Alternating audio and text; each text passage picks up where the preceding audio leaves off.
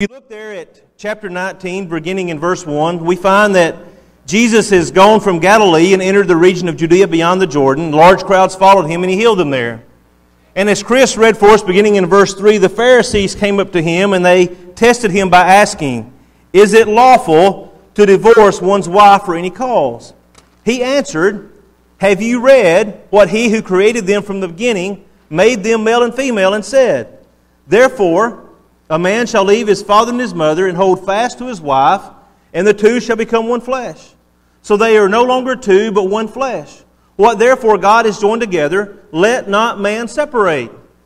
They said to him, "Well, why then did Moses command one to give a certificate of divorce and to send her away?" And he said to them, "Because of your hardness of heart, Moses allowed you to divorce your wives. But from the beginning it was not so. And I say to you, whoever divorces his wife except for sexual immorality and marries another commits adultery." The disciples said to him, "If such is the case of man with his wife, it is better not to marry." But he said to them, "Not everyone can receive this saying, but only those to whom it is given. For there are eunuchs who have been so from birth, there are eunuchs who have been made eunuchs by men, and there are eunuchs who have made themselves eunuchs for the sake of the kingdom of heaven. Let the one who is able to receive this, receive it." As we get into this passage this morning, and as we think about the commitment that Jesus calls for, let's begin with a little bit of background. Let's understand what it was they were asking and what Jesus was saying here. Divorce and remarrying was rampant among the Jews at this time. If you can imagine a time that is worse than it is today, in which our marriages are just being cast aside and people divorce and remarry for any and every reason.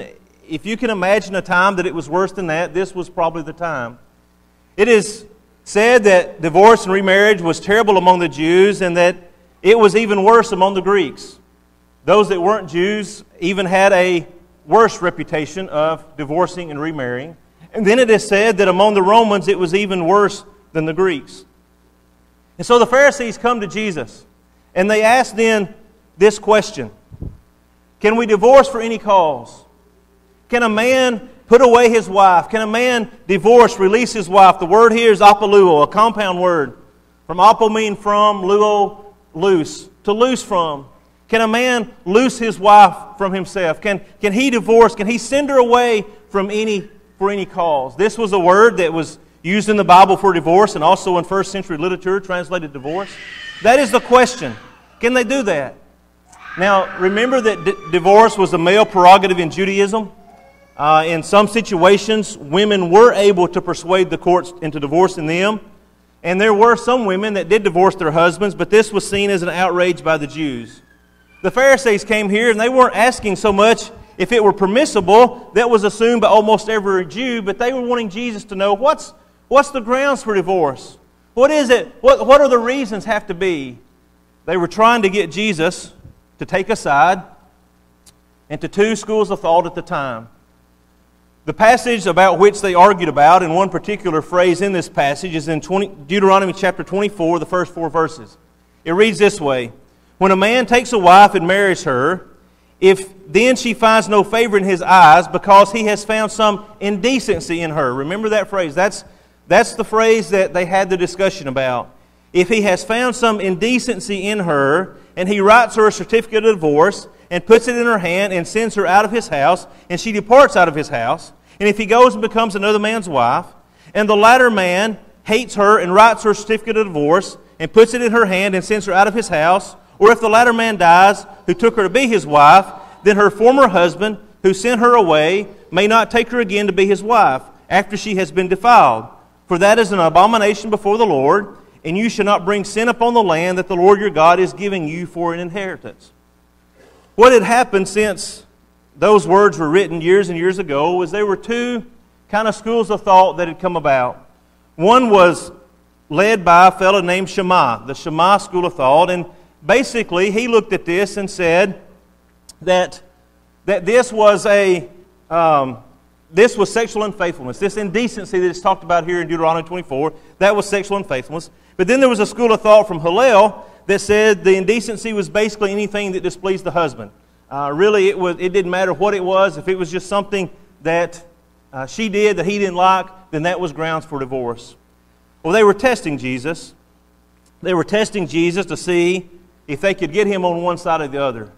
They thought if we can get him to agree with the school of thought of Shammai, then these other folks are going to be upset and he's going to be discredited.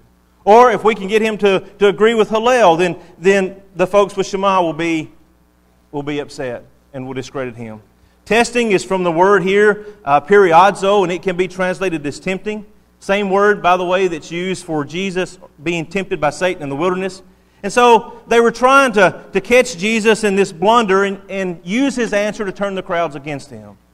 But what they did not expect is the way Jesus answered. What they did not expect is that Jesus basically didn't take either side. Here's what Jesus said. Don't you know, don't you realize that God created them from the beginning as male and female? That God created these two distinct sexes. This quotation comes from Genesis 1 verse 27. So God created man in His own image. In the image of God He created him. Male and female He created them him. Created He them. A man then is to leave his father and mother. And the ESV says hold fast. A lot of the translations say cleave to his wife, and they shall be one flesh. A quotation from Genesis 2:24. Therefore a man shall leave his father and his mother and hold fast to his wife, and they shall become one flesh. This is the leaving and the cleaving principle, right? You leave mother and father, and you cleave to your wife, and they will be one flesh. Leave is from the word katolipo, which means to give up. It's not that you're completely disowning your father and mother, but you're leaving that family, joining to another. Join comes from the word kalao, and it has within it the idea of gluing or cementing something together. That you are joined here in verse 5, that gluing or cementing together, and in this joining they become then one flesh. And then he says, what then God has joined together, do not separate. Now the word for joined here is different. It's suzugnimai, which literally means yoked together, but basically has the same meaning as joined in verse 5 and verse 6. They're just two different words, basically with the same meaning. What God has joined together, do not separate. What He has put together, do not take apart. Separate comes from the word korizito, which means to separate or to divorce. It means to take something apart. It's also one of the words used in the Bible as well as first century literature for divorce. What God has joined together, you don't separate. You see, Jesus says you're asking the wrong question. It's not about how can we put our wives away. It's not about what are the reasons that you can give us that we can say, I don't want to be married to you anymore, I want to be married to someone else. Jesus says the question you should be asking is, how can we stay together? The question you should be asking is, what can I do to make sure that I stay with my wife? You see, the Pharisees as well as other Jews were kind of in the habit of divorcing and remarrying and divorcing and remarrying and on and on and on. And Jesus says, no. Jesus says, what God has joined together, don't separate. Don't take that apart. Well then, still not satisfied, they say, well now wait a minute. What about Moses? What about Moses and what he said in Deuteronomy 24? What about the fact that he said we could write a bill of divorcement? And Jesus says, that was because of the hardness of your hearts. It was because your hearts were hard, not because what God wanted or what God wants. Sclerocardia, a compound word from scleros meaning heart and cardia. Scleros meaning hard and cardia meaning heart. A hard heart.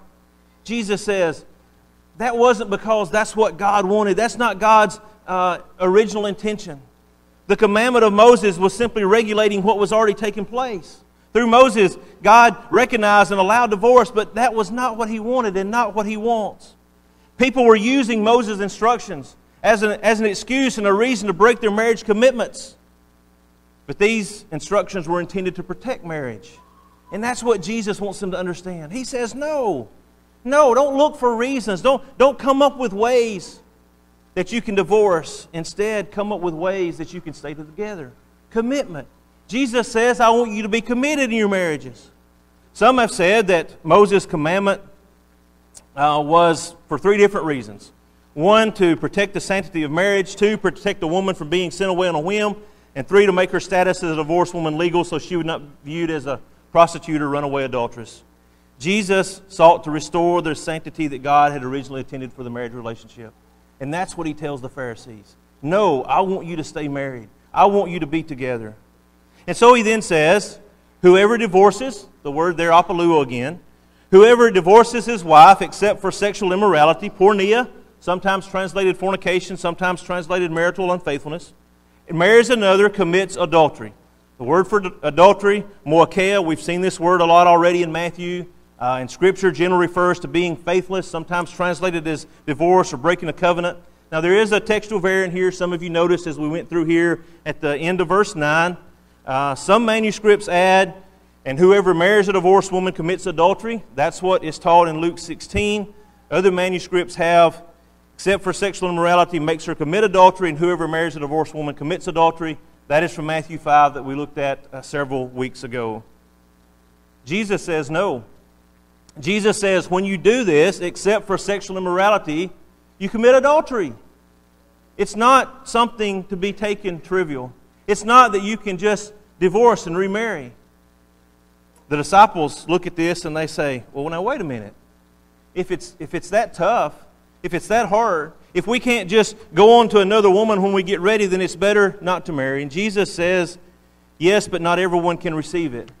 Not all are able to do that. And he goes on and talks about three types of eunuchs, some born that way, some made that way by men, and some choose to be. The point I want us to see in all of this morning is Jesus' desire, Jesus' teaching, Jesus' commandment that we be committed in our marriage.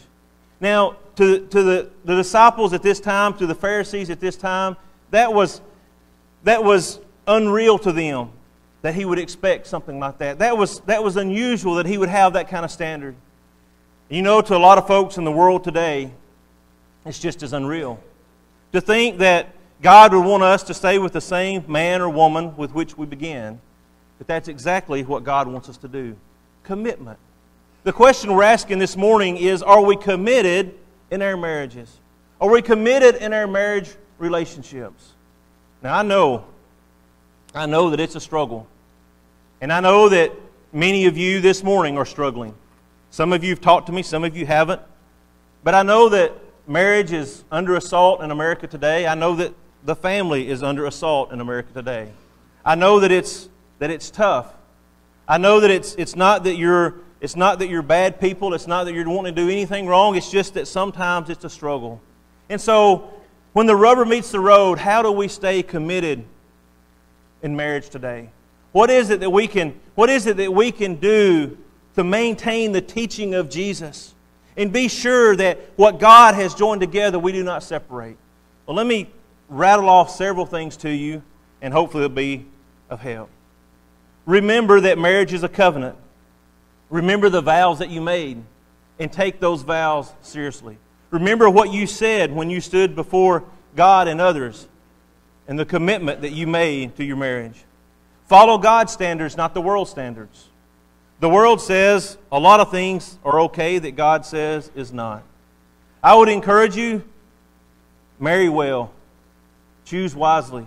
Young folks, when you think about choosing that mate for life, realize that it is a mate for life. Don't go into it with eyes closed, but go into it with eyes wide open. Resolve to be faithful. Just decide as husband and wife, I'm going to be faithful to my mate. Be careful of the situations in which you find yourselves in. If you find yourself in a situation where you're feeling a little uncomfortable and there are some red flags going up, well, there's a reason for those red flags going up. Get out of those situations. Serve each other. Serve each other. Be selfless. Put the other above yourself. Be honest. Be honest with each other about where you are, about where you're spending your money, about who you're texting, about who you're talking to on Facebook. Be honest and open with one another. Communicate well. Manage your finances well. Maintain a healthy sexual relationship. Resolve conflicts. Don't let things keep going on and on. Be forgiving. Be forgiving.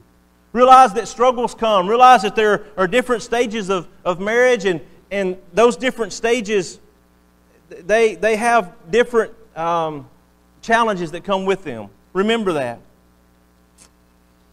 Take divorce off the table. Don't even kid about it. Don't joke about it. Don't threaten each other with it.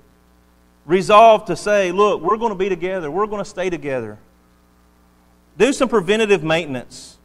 Read some good books. Go to marriage seminars.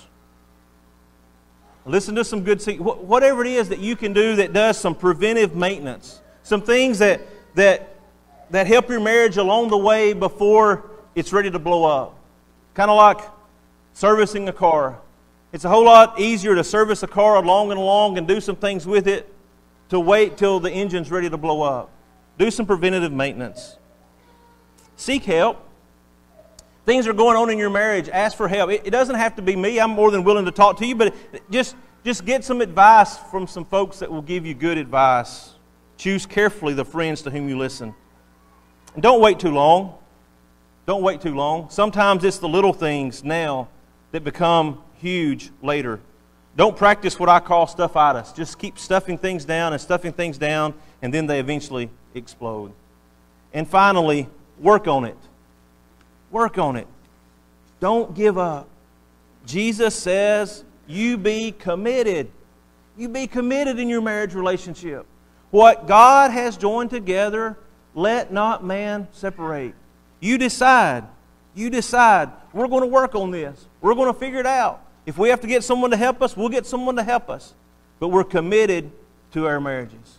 Can you imagine what the world would see if they saw more Christians committed in their marriages?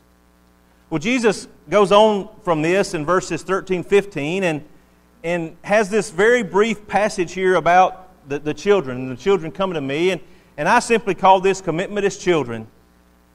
The children are brought to him, he lay his hands on them and pray, and the disciples rebuked the people, but Jesus said, let the little children come to me, and do not hinder them, for to such belongs the kingdom of heaven. And he laid his hands on them and went away.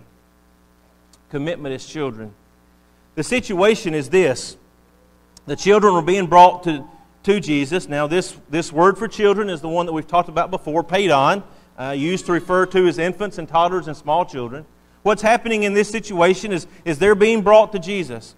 Well, for whatever reason, the disciples rebuked them. Now, was it because they were pestering Jesus in their opinion? Was it because the disciples felt like they had some other things to do? We don't know for sure, but the disciples rebuked the people. Seemed to be the parents that were bringing the children. They rebuked them. They just wanted Jesus to lay his hands on them and pray. Custom of the day. Parents would often take children to some of the great teachers and ask for a blessing in this way. They wanted the approval and the encouragement of Jesus, the great teacher. But the disciples rebuked them. This is from the Greek word epitomao, and it actually carries the idea of threatening. So it was a harsh rebuke. But notice the response of Jesus. The response of Jesus was to rebuke the rebukers. He said, no, you let these little children come to me. You do not hinder them. Matter of fact, the kingdom of heaven belongs to them. The kingdom of heaven will be populated by those who have the trusting, humble attitude of little children. And so the question for us then about commitment is, how can we be committed like children? What is it that about a child that Jesus says He wants us to be? Well, we could come up with a whole list of things. I think of the trusting, how a child is trusting, how they put their confidence and their faith in someone else because they're not able to do so many things, and they have to trust that parent or that sibling or whomever it is to help them. Do we trust God like that? Are we willing to put our faith and confidence in Him? I think about their humility. And again, as we said last week, when you think about children in the first century, understand they were near the bottom of the social scale. They were almost nothing. You think about their humility and how humble a child is. Think about their forgiveness. Now, I know children fight, especially if they're siblings. But think about how much easier they're able to get over things and forgive one another than we are as adults. Think about how that it seems like one day they're ready to claw each other's eyes out, and the next day they're best friends again. Forgiving. I think about serving. How if you ask a child to bring you something or do something for you, most are willing. Now you may say, well, yeah, that's because I threatened them. Well, that may be. But so many times if you just ask a child to do something with you or for you, they will. I think about their loyalty. I think about how children are loyal to each other and loyal to the adults around them. The question is, are we committed? Are we committed like children? Are we committed in our marriages? And are we committed like little children?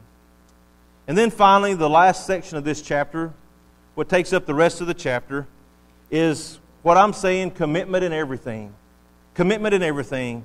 It's the story that we often refer to is the rich young man or the rich young ruler. We kind of take the different accounts of this story and put them all together and give him that title.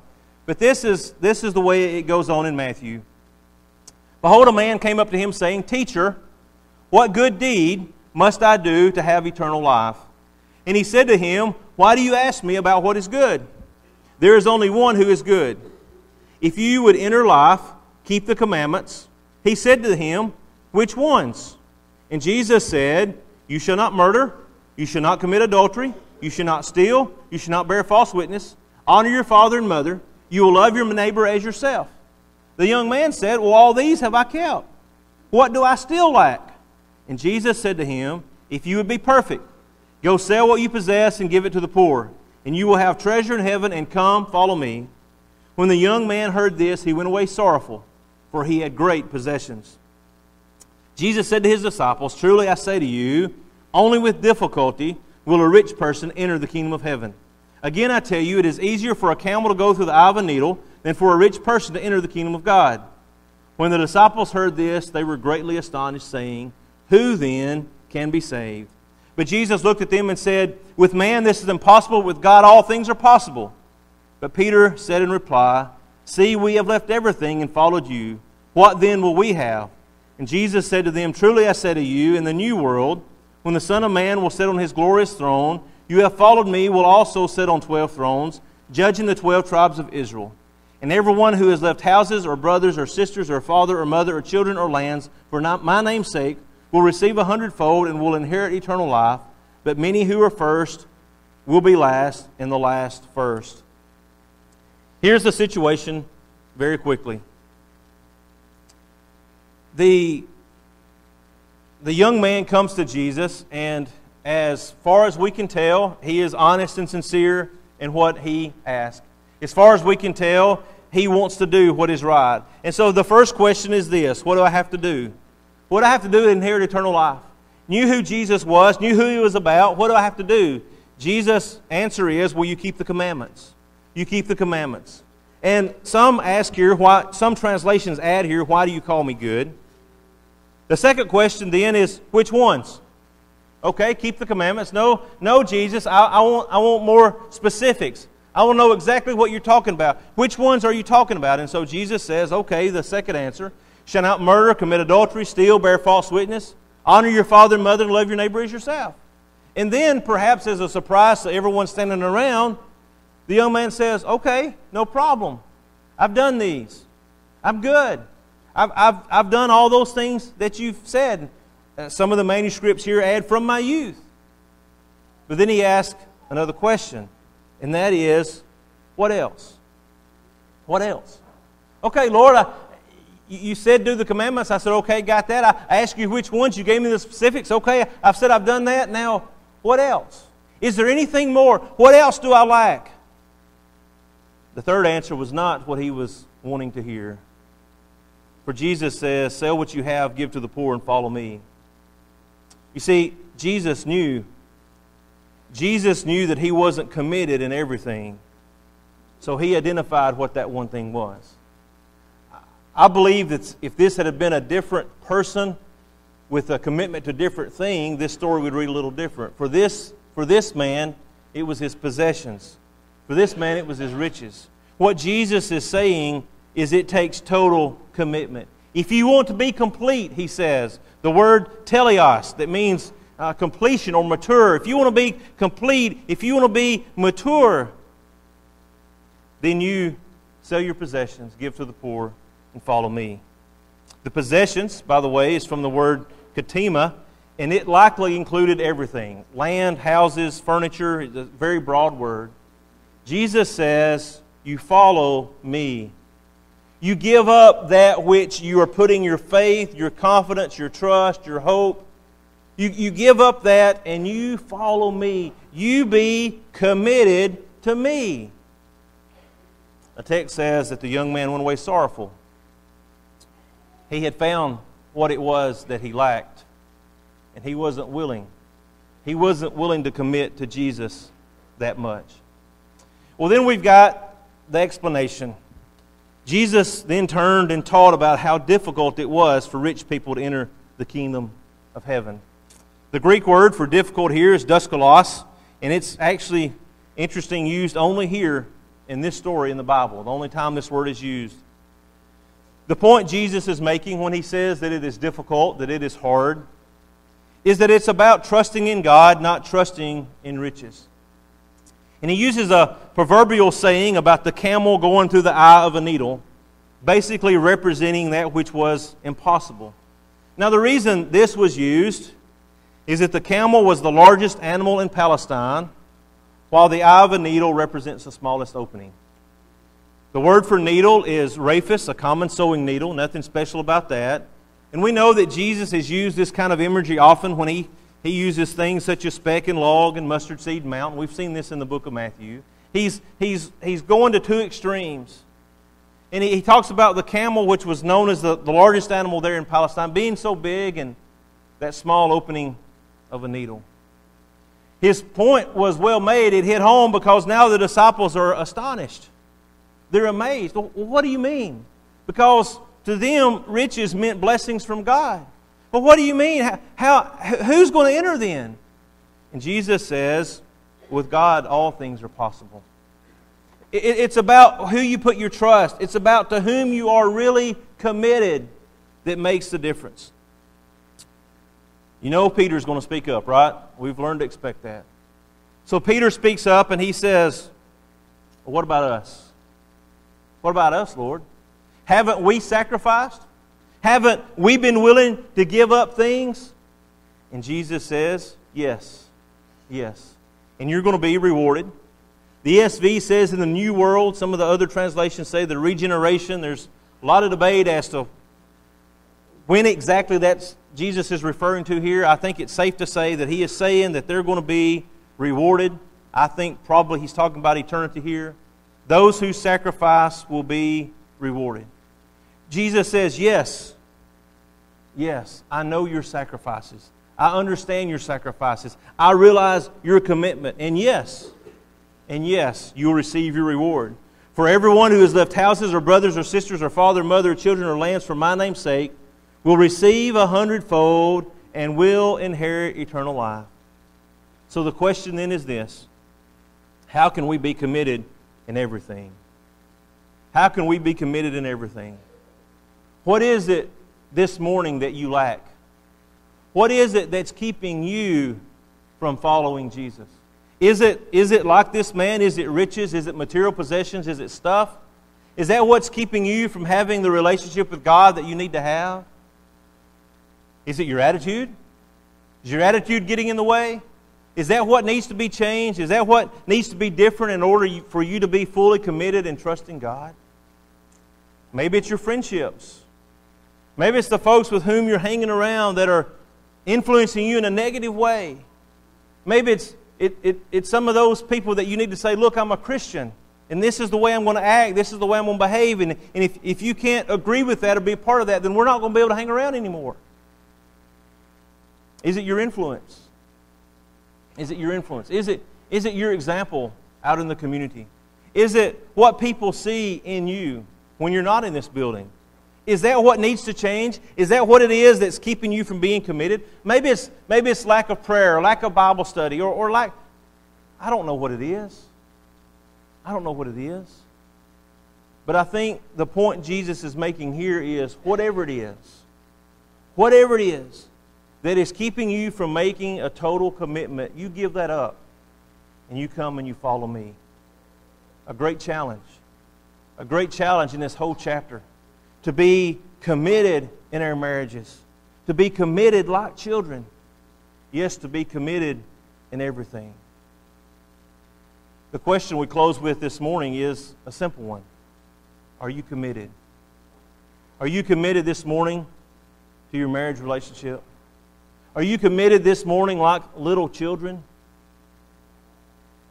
Are you committed not like the rich young ruler, but are you committed enough to do what he was unwilling to do and figure out what it is that you lack and be willing to give that up to follow Jesus?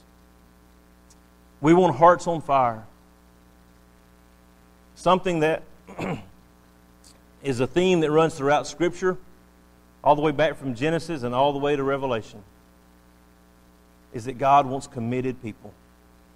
He wants committed people. He doesn't want part of you. He wants all of you. He wants your commitment. This morning, are you committed? Have you committed your life to Him through baptism for the forgiveness of your sins? To be raised, to walk a new life, to be that new person? Are you committed this morning in the way that you live out that Christian life, in your faithfulness and obedience? Are you committed? If not, why not? If we can help you this morning with that commitment, if we can assist you in becoming a Christian, we would love to do that. If you just need some help, have some struggles, whatever the case may be, if we can help this morning anyway, please come as we stand and as we sing together.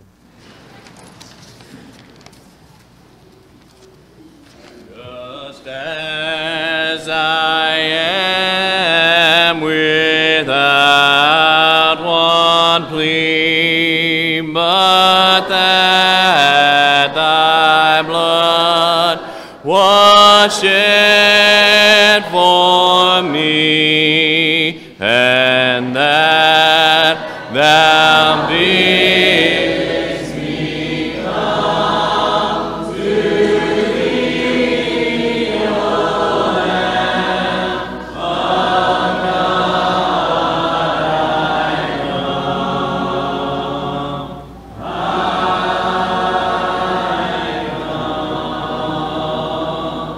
just as I am, and waiting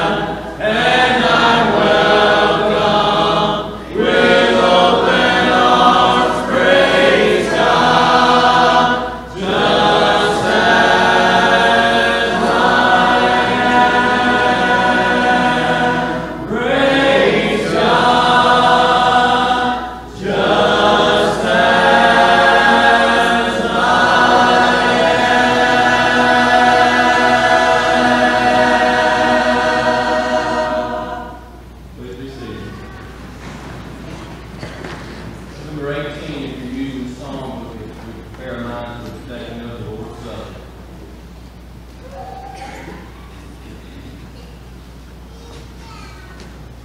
Faithful love flowing down from the thorn-covered crown makes me whole, saves my soul, washes whiter than snow. Faithful love calms each fear, reaches down, dries each tear, holds my hand when I can't stand on my own.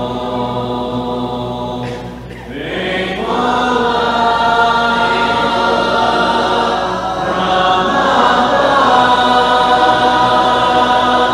came to earth to show the Father's love,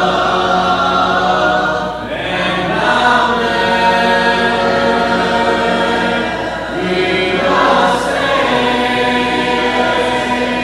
for I've seen faithful love face to face, and Jesus is His name. Faithful love is a friend just when hope seems to end. Welcome place, sweet embrace, tender touch filled with praise. Faithful love, endless power, living flame, Spirit's fire, burning bright in the night, guiding my way. Faithful love from above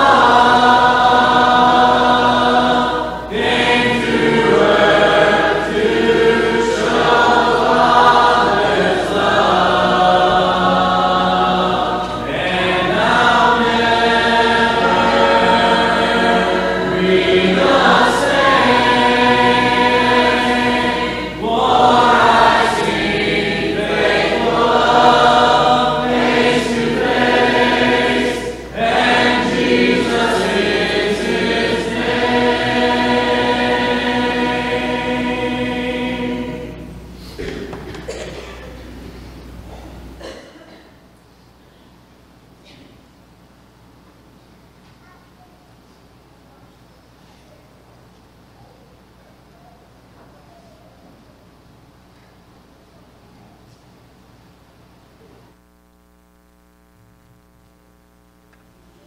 Let us pray.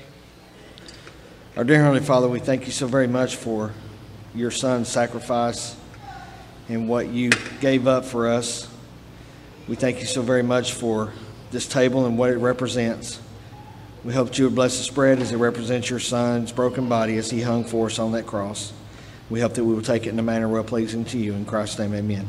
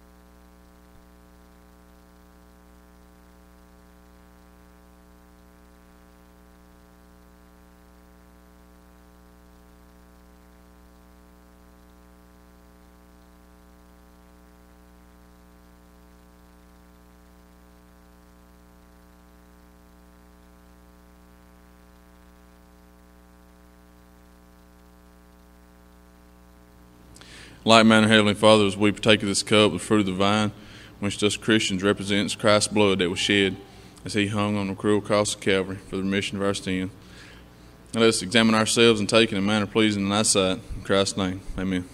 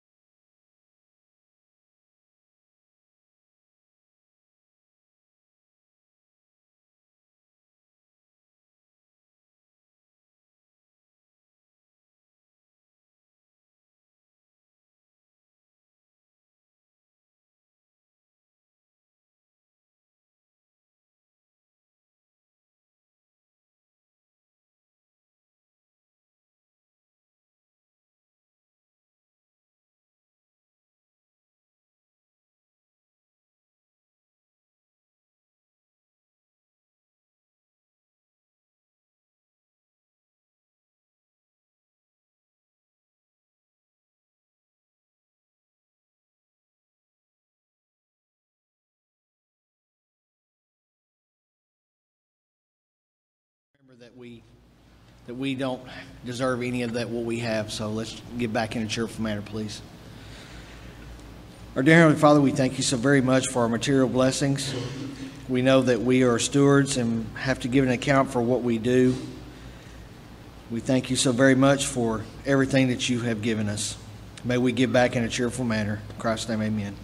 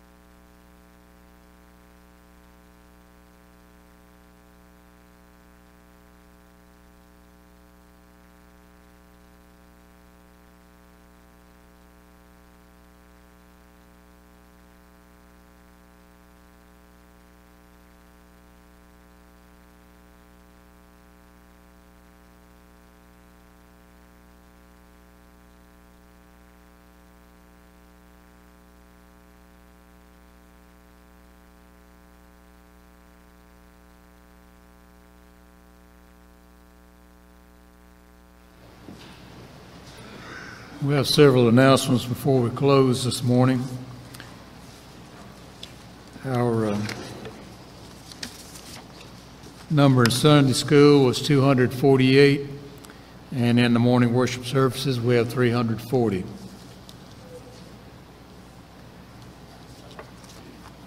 On the back of your order of worship bulletin, there are several announcements. We need to look at those. Of course, the Landmark Nursing Home devotional today is at 4 o'clock. The Teen Mission Team will meet today at 4:30 in the Teen Activities Center. And our Winning Wednesdays begin this coming Wednesday night, June the 1st. Our first speaker will be Brother Willie Nettles from the Bypass Congregation in Vicksburg.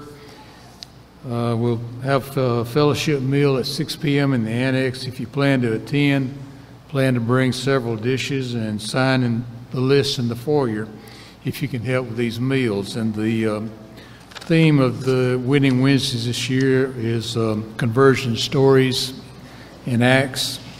And Brother Willie will be speaking about the Corinthians. Mr. and Mrs. Dale Kendrick request the honor of your presence at the marriage of their daughter, Caitlin Noel, to Craig Wilson Chun, Saturday, June 4th at 6 o'clock in the evening at the Foot Street Church of Christ in Corinth. And then there will be a reception following at the Shiloh Ridge Club in Corinth. Now, Vacation Bible School begins on June 6th at 9 o'clock. From 9 a.m. to 11 a.m., classes for 2-year-old to adults. If you need transportation or information, you can call the church office, 728-5544. If you have a child who will be attending Vacation Bible School, ask them to please fill out a registration form provided out in the foyer. If you need a ride, of course, or if you can provide transportation, also sign a list in the foyer. I have some cards to read. Thank you for all the calls, visits, and concern for me after my accident. I'm especially thankful for your prayers. They're from Brother Ralph Williams. Where do we start? We are ever so grateful for all you have done during this time. Words cannot express the love you have given us. Our daddy, Stacy Lowry, is smiling and saying, I love my church family. Thank you, thank you, thank you. May God's blessing be upon you all. That's from the Stacy Lowry family. There is quite an extensive list of sick and homebound in the bulletin. Please look those over. I will mention that Cassie Stewart is in Magnolia Hospital following hip surgery. Andy Kane is in the Magnolia ICU, and his father, Lex Kane, is also in Magnolia Hospital. I don't have any room numbers. Tammy Prentice is in Longwood in room 8. And Brother Adrian Edge, of course, as has been mentioned, is back with us this morning. And we wish all these a speedy recovery, and we'll keep those in our prayers. That's all our announcements. If you'd like to stand, we'll have a closing prayer.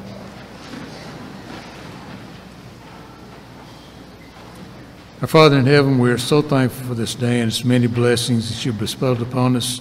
And we pray, Father, that you'll watch over us now as we dismiss to our respective ways.